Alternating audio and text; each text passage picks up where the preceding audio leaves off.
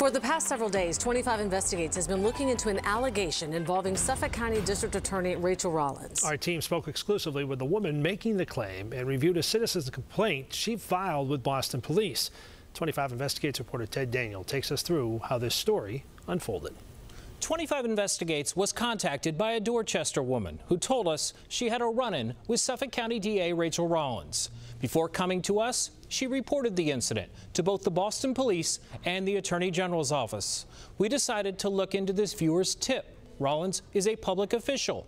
Here is where the story took us. I 1,000% thought that she was a police officer. Friday afternoon, 25 Investigates spoke exclusively with a state employee from Dorchester. Katie Lawson filed a complaint with Boston Police about a run-in she says she had with DA Rollins in the South Bay Mall parking lot Christmas Eve. She pulled her car almost about 3 inches from my car and said, do you want me to write you a ticket? Because I'll write you a ticket. Put on the sirens, put on the strobe lights for probably just a couple of seconds. According to Lawson's complaint, Rollins told her, quote, "Today is not the day to try me." The only person I know that can write you a ticket is an actual police officer. So she implied, in my opinion, she implied that she was a police officer. I thought she was a police officer. That's why I called the police department. Lawson provided us with a picture her fiancé took showing the license plate on the vehicle she says Rollins was driving. 25 Investigates wanted to confirm if that was, in fact, the government-issued SUV assigned to Rollins. A 25 Investigates photographer and producer first went to her office to look for it. They did not see the vehicle. Later in the afternoon, they went to Rollins' street. That's when they encountered the DA. She was not alone. She was with a plainclothes Boston police officer. This is the encounter in its entirety from the moment our photographer turned his camera on to when it was turned off. Ma'am. God, my kids are inside. Can we speak to you for 1 second, Miss Rollins? You're in front of my house with my children? We literally just pulled up here. Yeah, but how do you know where I live? Oh, it's public record, ma'am. Right, okay. That's unbelievable. We're not stalking you at all. But my kids are inside. Oh, we never even knocked the door. We were just parking here trying to figure out where we were going, and someone said we saw you here. So. Yeah, okay. Thanks. You just happened to see it. Yeah. We did. I'm going to please make sure that you're in front of my house with my children inside. And you're going to put this on here. This is your house. Yeah, so as a black woman in this moment, in this country, you're going to put my house on the screen? No, ma'am. We're just here approaching you to ask you a question. Get away from my family. Speak to me at my job. If I get hurt or harmed because of this, you are on the record for that. Or my kids are killed. Listen. Who do you think you are?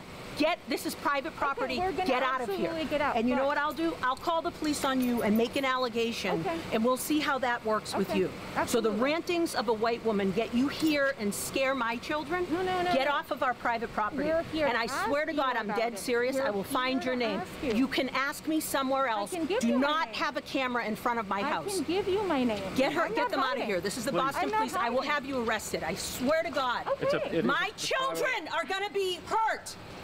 We're just here to ask a question. You didn't even know where you live. Get away from my house. I'm serious. When someone said we saw you. Please. Okay, we're going to step away. Thank you. Okay. Out of respect. Absolutely. Okay. In the video, Rollins says, and you know what I'll do? I'll call the police on you and make an allegation, and we'll see how that works with you. During a call Friday night, I asked Rollins about that. She never directly addressed it. Instead, she repeatedly said at the time she didn't know who our news crew was and believed they were there to harm her. She reiterated that in this tweet shortly after we made her spokesperson aware that our photographer, who had his camera on his shoulder, had the encounter on video. It reads, "Earlier today, a masked white man jumped out of a truck parked in front of my home, walked quickly to me while inaudibly speaking. He opened his trunk and grabbed something, took it out and aimed it at me. I was terrified and turned away. My children were there. I thought we..." The tweet ends there. The masked man Rollins referenced is a 25 Investigates photographer. The thing he was grabbing from the trunk of his news vehicle was a 25-pound television camera. Yes, he was wearing a mask as required by the governor due to the pandemic. And I swear to God, I'm dead serious. Our crew never went to Rollins' door and never planned to, and they didn't see children anywhere near her. We never took video of Rollins' home. Rollins was the first to make the encounter public. She tweeted 4 times about it. We wanted to give the DA the opportunity to address the situation on camera before we went to air with our story. We made multiple attempts to schedule an on-camera interview, but our request was eventually declined late Tuesday afternoon. Rollins' spokesperson issued a statement to 25 Investigates. I'm going to read the entire thing unedited. District Attorney Rollins ran for office, was elected, and has led with unprecedented transparency and access. She has been and remains available to her constituents, colleagues, and members of the media, and has never avoided a difficult conversation. Indeed, she had an on-the-record telephone conversation with you Friday night. She will continue to lead in this manner, fully understanding and expecting the scrutiny that comes with being an elected public official. But this past Friday was something different. Some 48 hours after our country witnessed an attack on those very same elected officials, an unknown vehicle with an unknown man approached her in front of her home where she is the mother and guardian to 3 young girls. And she responded not as an elected official, but as a mother, an aunt, and a caregiver who believes her primary responsibility is to love and protect her family.